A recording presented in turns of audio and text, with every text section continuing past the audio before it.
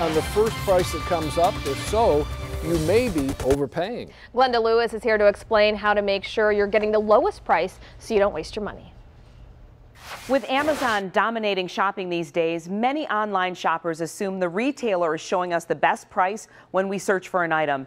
But that's not always the case, and now there's a way to find out for sure. Do an Amazon search, say for a baby stroller, and the site shows you a list of sellers starting with the lowest price. But a recent investigation by the nonprofit news group ProPublica claimed the site favors products sold directly by Amazon, followed fulfilled by Amazon sellers.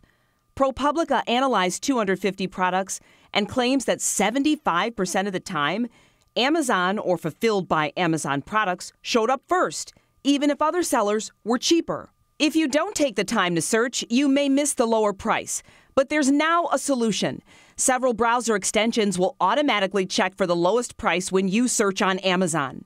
Download either WXYZ-TV or Honey, and they'll make sure you get the lowest price when you look something up to buy. So a reminder, when shopping Amazon, don't assume that first listing is the best with the lowest price.